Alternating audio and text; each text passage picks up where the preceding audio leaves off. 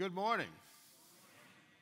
Thank you to everybody that's wearing a name tag. It was kind of funny this morning because I have missed, I think, 4 of the last 5 Sundays. I spent 2 in Africa, 1 at Summit, 1 recovering from surgery. And it's awesome folks come in, and I didn't really recognize them, and I'm thrilled you're here. But I saw them glancing at my name tag, and I said, I've been gone too long. But my name's Bud, and I'm part of the staff here at the church. It's so good to be back. I want to thank you for your prayers for the African team as we traveled and journeyed. We spent a long time traveling last weekend, and we're excited to be back home. And just want to, for our church family, want to give you just some news that I think most of you know, but in case some have not heard this, yesterday morning at about 6:45, Carolyn Ratcliffe made her journey to be with Jesus. And we rejoice with the family and the legacy left. We sorrow for their loss personally, but I want to say to you that Carolyn was ready to go home. She had said, it's my time. And we're excited to just visit with the family. I'm going to mention that as I go into my message because there's some things that happened there that certainly apply to our message. We're continuing our series on Deliver Us from Evil, and our message this morning is on vigilance. And just want to say how excited I was to hear about the great altar response last week, as Pastor Rick shared, and as the week before, while I was in Africa and Rick was in the hospital, Jason stepped to the plate on forgiveness and heard great responses from that. And so I thank the Lord for it. But this morning we're going to focus on another aspect of this whole idea of how you and I deal with the world we're in today. If you're here and this is your first time, thank you so much for being here. And we hope that you feel at home and you feel safe and you're able to open your hearts and your minds and allow the Holy Spirit to speak into your life, because God, how great thou art, this God we sang about, that's not just words we lip, that's actually what we have discovered, that God is the God that is a great God of deliverance and strength and encouragement, and we hope you will find that here. So now we want to talk about this thing of vigilance, and the reality is, if you are a person of faith, you are going to go through experiences in your life where you actually feel a tremendous sense that you are overwhelmed. It's bigger than you are. And Paul wrote something in 2 Corinthians chapter 4, verses 7 through 9 that I want us to read together. It says, "But we have this treasure," in other words, our faith in Christ, "in jars of clay." In other words, in these human physical bodies that get tired and weary, to show that the surpassing power belongs to God and not us. That's not bad news, that is good news. Because there are times when we rise to face the day and we say, I don't have whatever it takes to get through this day. But He does, amen? And He wants to supply our needs, so it belongs to God. We have this treasure in our clay jars. Then verse 8, "We are afflicted in every way but not crushed, perplexed but not driven to despair." Now you start reading that and say, I got a little depressed. The reality is this: life is difficult. And there are many of you that are here this morning and you're carrying burdens that maybe no one else knows about, but that's not easy. We are afflicted in every way, but not crushed. We are perplexed, but not driven to despair. Persecuted, but not forsaken. Struck down, but not destroyed. Now, the Apostle Paul wrote that to the church at Corinth. If Paul was experiencing that, we know that all of us experience big bites of that sometimes and little parts of that sometimes. But the reality is, everybody that hears my voice here in this room this morning, you have gone through or are going through those times when you feel pressed. You feel attacked, you feel cast down. Everybody within an hour's radius of this church, every one of them, go through those times of perplexion and despair. Jesus is the difference maker. We live in a world, and everybody in this world, we are created with a need for God. We are created with the inability to do life on our own and do it well. We need faith in him. And so I want to begin to talk to you about that and the need for vigilance. And we talked a few weeks ago, actually the last message that I preached, which was on David, and talked about how David had Saul as an enemy, but it really wasn't Saul that was David's enemy. It was Satan himself, the devil. And we hear a lot about God, too little about Satan sometimes, but he is a real character in the human story. And he's, actually the definition of the word Satan is adversary. And he's our adversary. One thing we need to know about Satan is this. Satan has already met a crushing defeat. And there's a passage in Colossians chapter 2, verse 15 rather. I'm going to read it in the New King James Version because I love, it talks about how when Christ died on the cross, what took place. Having disarmed principalities and powers, he made a public spectacle of them, triumphing over them in it. And that's talking about the cross and about Christ. And when it uses the term principalities, that word, when you find it in the Greek translations, it means overwhelming power. Jesus Christ, when he came, faced an overwhelming enemy, so it would appear, an enemy that had consistently defeated mankind in all of his efforts. And Jesus Christ crushed everything that Satan stood for at the cross. And he bought freedom for you and I, freedom to live out our lives in a way that is pleasing to God, freedom to know that we through him are more than conquerors. And I love that idea that Satan is a defeated foe, but he still has a tremendous amount of power and influence in our world, and we need to understand it. He's active and powerful, but his destiny has been decided, and we read that in Revelation chapter 2, verse 10.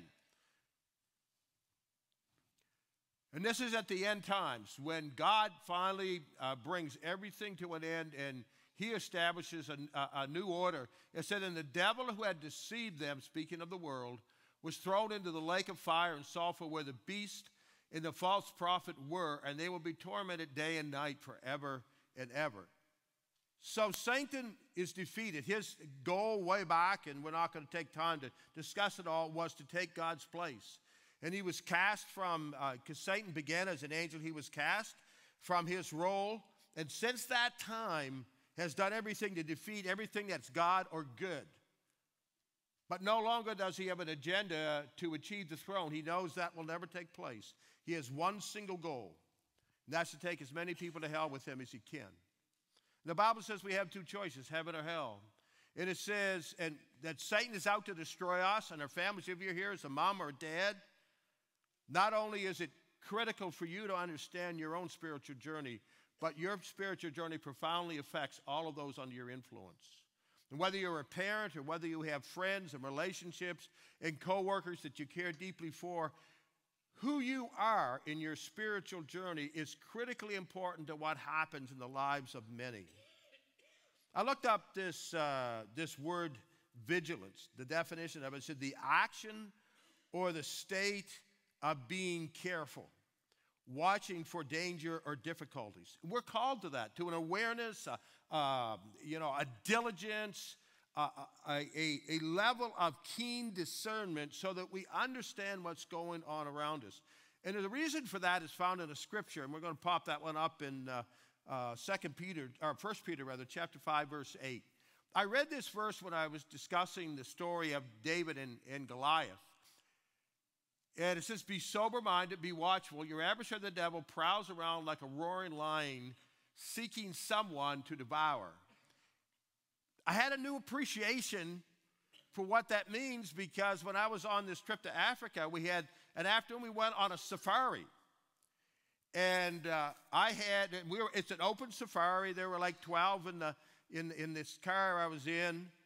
And we had live wild lions 2 feet from us. We weren't in a cage. It was an open setting. And I had a new appreciation for what a roaring lion might look like.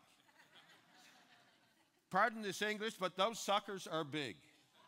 I mean, there were 2 female lions, and they were impressive. And, and just the way they moved, you knew they were in charge. And that was, and they were close, and we were pretty quiet. We weren't scared because the dude in front, who's done this many times, wasn't afraid. Now, why those lions weren't checking us out, I am not sure. Because I thought then, well, they feed them so they're not hungry. I found out later they do their own hunting. And I thought, I'm not as fast as a gazelle. I'm probably a pretty good choice. But I was doing it, and then all of a sudden I look, this is my picture, and the big boy shows up. And I just took a guess. I'm a hunter, and I said, that animal has to weigh 500 pounds. I found out that a large male lion weighs 550 pounds on average. So that's probably about where he weighed in. When he walked on through, there was something about that was pretty awesome. And a little bit scary. But I was in the middle of the wagon and looked around, and I thought, well, if he gets hungry, he'll probably get full before he gets to me, because there's 4 or 5 in front. But then I looked again, and I said, they're all pretty skinny, and I'm pretty meaty. I really wasn't. I was actually more nervous when a big old bull elephant pushed us back down the road. He come marching up. Those things are huge. But it gave me a new appreciation. And to be honest with you, if I were wandering through that bush where they do their hunting and I saw that lion, it would be a tremendous reason to be afraid. The reality is we need to be afraid of Satan's power. It's like a roaring lion. He has destructive abilities. And it calls us to this thing called vigilance. And I want to look at what the scripture says in 2 Peter. And we're going to read it in a minute, but I want to read a verse with you about this vigilance, and it begins within.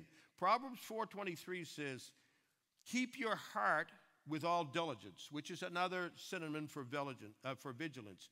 For out of it spring the issues of life. What goes on here leaks out over everything. And it either is a blessing or it is a curse. Keep your heart with all diligence, for out of it springs the issues of life. 2 Peter chapter 1. I'm going to read a few verses beginning at verse 3. It says, His God's divine power has granted to us all things that pertain to life and holiness, through the knowledge of Him who called us to His own glory and excellence, by which He granted to us His precious and very great promises, so that through them you may become partakers of the divine nature, having escaped from the corruption that is in this world because of sinful desire. The Bible says we're corrupt. We're born in sin. We're shaped in iniquity. We need to escape that. When Jesus Christ died on the cross, and He afforded us an opportunity to know Him as our personal Savior, to know a glorious, perfect Savior, that provided for you and I an opportunity or an avenue for escape. And there's 2 or 3 things in here that I want you to note. It says, His divine power has granted to us all things that pertain to life and godliness. That's in verse 3. God has provided for you, every man, every woman, every teenager, every child, to live a life that is free of the bondage of sin, a life that is free of the change of bitterness and immorality and all kinds of things that like to hang themselves off us. We can do that, it says, through the knowledge of Him, when we begin to understand Him. And then it goes on in verse 4 and says, by which He has granted to us His precious and very great promises. And what are those promises? That through them you might become partakers of the divine nature. You and I can actually be like Jesus. You can know the thing you ought to do and then do it. Some of you might be here and you say, but I've been struggling with stuff for years and years and years, and I've never been able to break it. Jesus Christ can break it. Amen? You can live above the stuff that wrecks your life. And I was thinking about this, and I was just passionate in my office because I realized that we have a society now in which so many people do not understand what that means.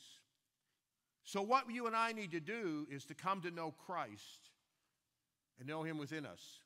Most everybody here this morning, hopefully there's some of you that don't, and we're so glad you're here. But most of us know quite a bit about God, at least. But you can know all of the things in the world about God, and that won't do you a bit of good. You need to know him in a relationship. You need to know him intimately.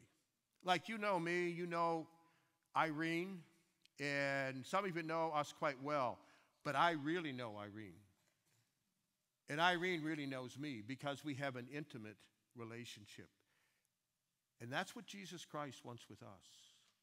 And that's what he desires for us to have. And there's a reason why he desires that to happen in our lives, because it fits in with this idea of vigilance. Be partakers of the divine nature. Literally, God wants you and I to partner with him and understand and taste the sweetness of his nature. And I've watched that happen in people's lives. I think of one individual that I had the privilege of leading to Christ, and I remember how dark she was. There was a darkness about her. There was a hardness. She was just a very bitter person, very gossipy, very angry. And I remember the night that she received Jesus, she and her husband, just like that. This golden smile, this glow, this heart for Jesus. It was powerful, and it was transformational. And it was interesting because someone just recently came up to me and mentioned her name and said, say hello to Bud if you see him. And they had met her, and all these years later, I think I led her to the Lord in 1982 or 1981, one of those times. I think it was the spring of 1982. God is a life-changing God. He knows how to transform us. And that verse 4 says, escape the corruption that is in the world because of the sinful desire. We live in a world that's living passionately, but it's living passionately in some very bad directions. And so God is calling us to something different. He's calling you to a virtue and an experience with him which you know and understand how to escape the bondage that our world is in. Paul talked about it in Romans chapter 6, 1 through 4. Look at that, and then we're going to dive into this just for a few minutes. What shall we say then? Are we to continue in sin that grace may abound? By no means. How can we who died to sin still live in it? Do you not know that all of us who have been baptized into Christ Jesus were baptized into his death? In other words, God wants to kill sin. We were buried therefore with him by baptism into death, in order that just as Christ was raised from the dead by the glory of the Father, we too might walk in newness of life. And that literally is what God is calling us to. And that's literally what many of you that are here this morning hunger for. A newness of life. I was privileged to go up in a home where I saw spiritual vigilance. And I had parents and I had grandparents who were fastidious about their walk with God. Not legalists, but deeply sincere in their walk in it. And as I was thinking about that, and this thing of vigilance and this message, and I had another text that I was going to use, but this one jumped out at me, and I said, this is where I want to go. And we're going to look at verses 5 through 7 over the next 15 minutes or so. And I hope something gets triggered in your heart about your spiritual journey. Let's look at verses 5, 6, and 7. He talked in verse 4 about the fact that we've escaped the corruption of this world because of its sinful desire. For this very reason, make every effort to supplement your faith with virtue, and virtue with knowledge, and knowledge with self-control, and self-control with steadfastness, and steadfastness with godliness, and godliness with brotherly affection, and brotherly affection with love. And verse 8 actually says, for if these qualities are yours and are increasing, they will keep you from being ineffective or unfruitful in the knowledge of our Lord Jesus Christ. When you think of this idea that we are to be vigilant, vigilance only occurs in one way, as you and I grow in Christ. You cannot afford to be a stagnant, made a decision, and that's it. And he uses a very interesting phrase here. And by the way, vigilance is not, some people think of vigilance, think, well, vigilance is when things get really rough, I hang in with Jesus. No. Vigilance is preparing for the time when things get rough so that we are in great standing with Jesus. You don't prepare for the battle in the middle of the battle. You prepare for the battle ahead of time. And if you haven't prepared, many times the battle will take you out. But he makes this interesting statement, or a phrase, uses very phrase, every effort to supplement your faith. Your salvation experience is not enough. It isn't. You need to grow in your relationship with God. That's what he intends. Our spiritual experience is organic, and we need to grow in that relationship with him. And so let's see what he's talking about. First thing he says here, supplement your faith with virtue. Now, what is virtue? And I was thinking about that. I looked up the Greek word, and here's, I love this definition. It says character in a moral sense that gives a man his worth and his efficiency. You say, what's that mean? I'm going to read it again. It's character in a moral sense that gives a man his worth and his efficiency. The NASB, by the way, talks about moral, instead of saying virtue, it says moral excellence. And what it's really saying is this, we look at that definition. There is an energy and a strength that belongs to the man, and that term man is generic. There is an energy or strength that belongs to a teenager, a child, an adult, and a parent, a grandparent. There is an energy that comes when you are a person of virtue. There is a sense of worth and confidence that emanates from that. And I thank God that I grew up in a home where there was a tremendous energy that my dad and my mother and my grandparents had in this area of virtue. You contrast that with what is going on in our homes today. You contrast that with what many children are growing up in.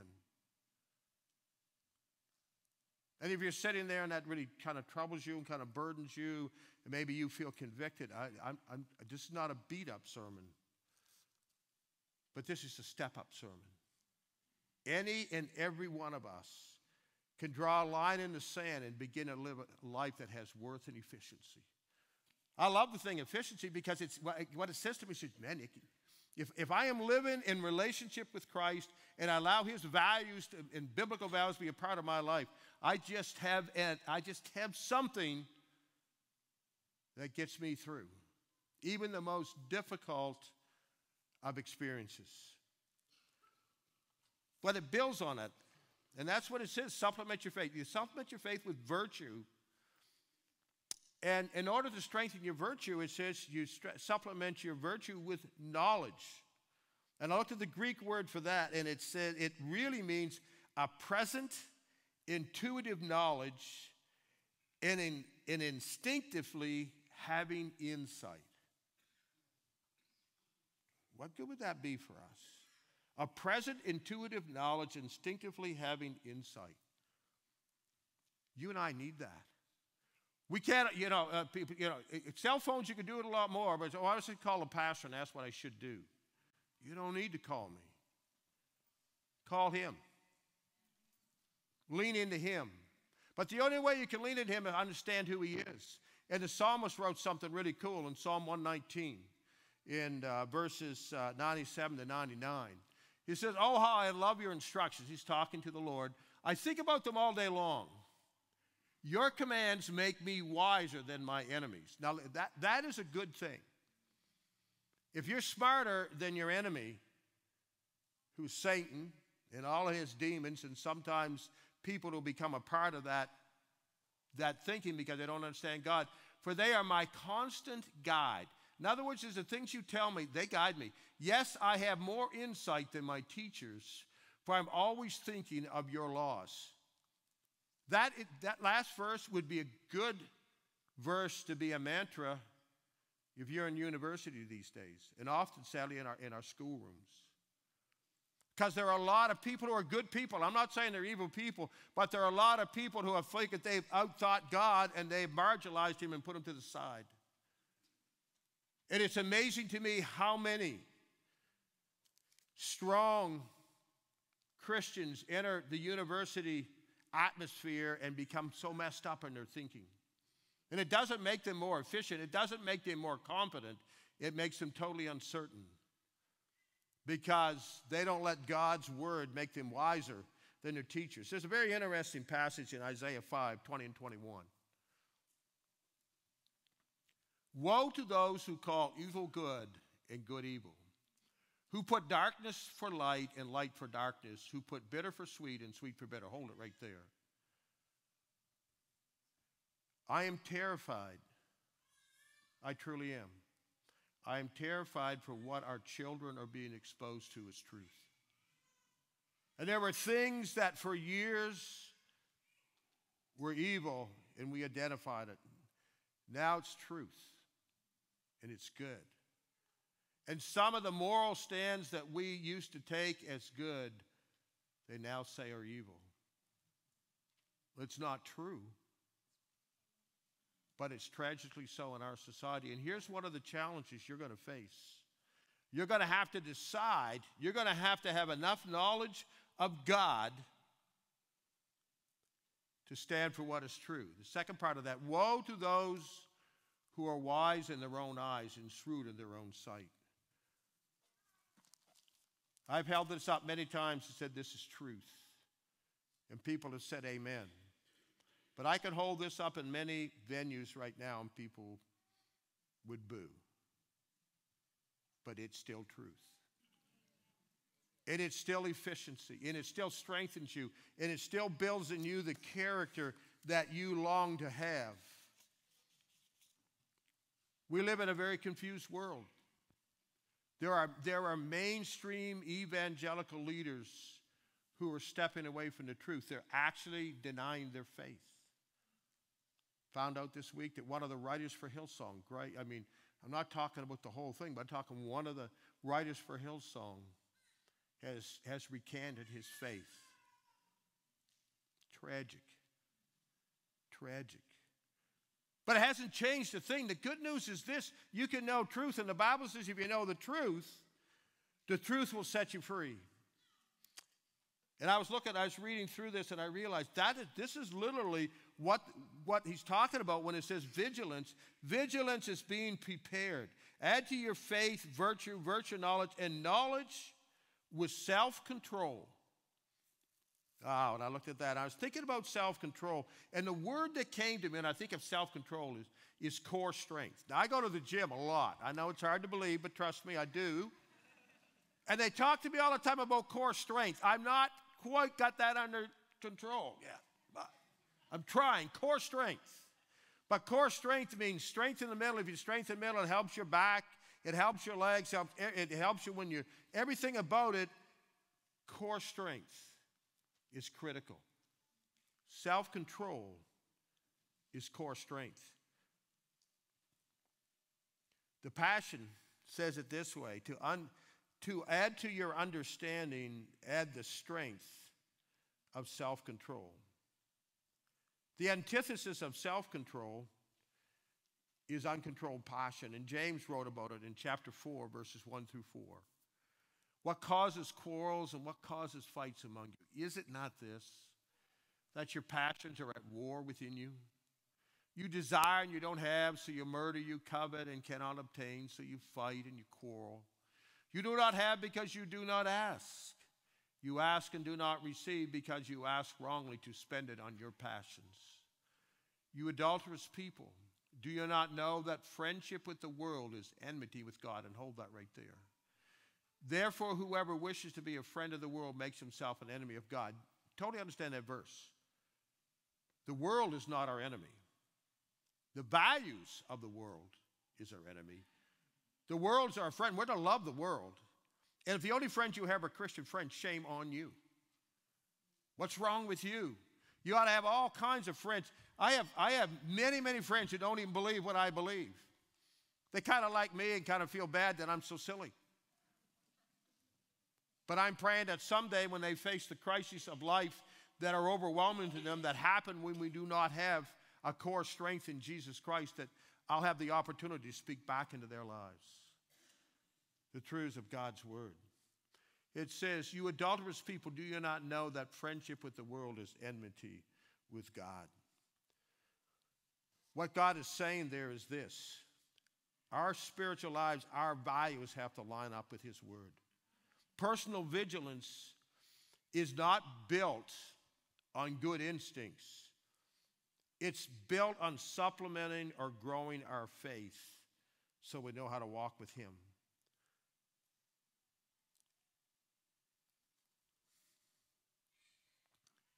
My daughter and my sons are grown. One's 35, one's 29. Irene's down in Portland celebrating my grandson. That's the son of my son, Zach, his first birthday today. She isn't thinking about you guys at all. She's partying.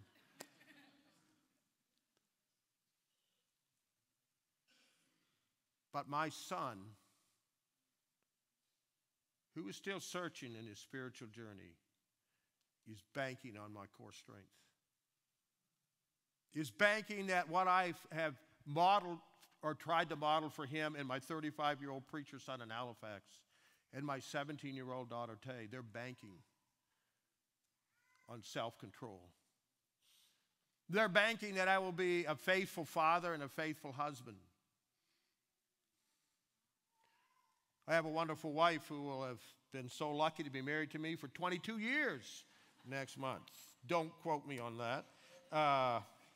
Well, this week's been good. You can quote me this week, maybe not next week. No. I bank on Irene's self-control. I bank on her core strength. And our homes are desperate for moms and dads who have core strength. Our society is desperate for women, men and women of principle and godly character who cannot be bought. It's kind of interesting. Yesterday, and I got permission from the family to say this morning. Yesterday, I was with Bob Ratcliffe and his family, and we were at the House of Comfort, and Carolyn was laying there, and she was gone. She was with Jesus. And I listened to the family talk about Carolyn. You know, they didn't talk about how much money she made. They didn't talk about any of that stuff, but you know what they talked about? Her core strength, her character. That was priceless. And she had some family members there who needed to be reminded of that. And her influence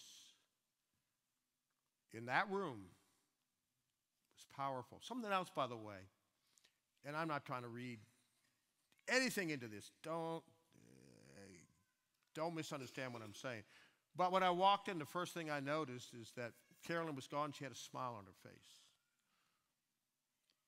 And I don't know. I wasn't there when she passed. I know she took a big sign. She passed. I've wondered if an angel just showed up and said, Carolyn, it's time to go, because she was ready. And I thought, what a gift to that family to be able to sit there and celebrate her love for Jesus. Core strength. Then it says steadfastness. Knowledge with self-control and self-control with steadfast. Steadfastness is really what it is patience. Sometimes it's tough, I know that. Carolyn had a real wrestle with patience the last couple of weeks because the pain got very intense and she wanted to go home. I remember saying to her on Wednesday, Carolyn, when it's time, God will take you. I did not dream it would be in 2 days. But some of you are going through circumstances and say, but I know what's right, I know what I ought to do, but I can't. I just don't think I can last. Yes, you can, because I can do all things through Christ who strengthens me. And there's a passage in Revelation chapter 3, verses 8 through 10. I know your works, behold, and this is what Jesus is speaking to a faithful church. Behold, I've set before you an open door which no one is able to shut. In other words, God always has a way for you. I know that you have but little power, and yet you have kept my word and have not denied my name. And then verse 10. Because you have kept my word about patient endurance, I will keep you from the hour of trial that's coming on the whole world to try those who dwell on the earth. Every one of us is going to go through circumstances in our life that are beyond our sight, ourselves. And it's that relationship with Christ that will hold us to. Christianity is like a race, but it's not a sprint. It's an endurance race. It's a marathon. And God calls us to it. It goes on. It talks about the other ones. We don't have time this morning to cover it all, but those core ones, those are the ones I really wanted to talk about. But it just spells, when you have patience or steadfastness, then you add to that godliness. And what happens as you walk with God, you become more like him. The godliness, brotherly affection. If you really know Jesus, you're going to love the brothers. And finally, into brotherly affection, love, which is an immense love for a lost world. You love people. You don't have time for hatred because you're deeply in love with those around you. And the final thought that I want to share with you is just look at verses 8 through 10. I'm going to land this plane. Personal vigilance promotes community obedience. When you and I live out our life, there are those that fall in step.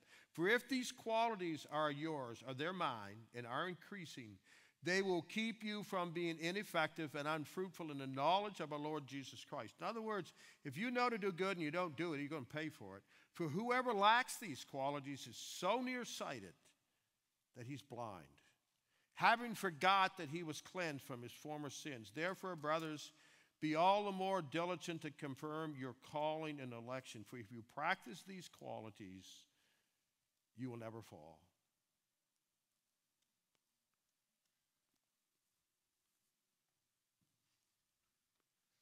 I'm banking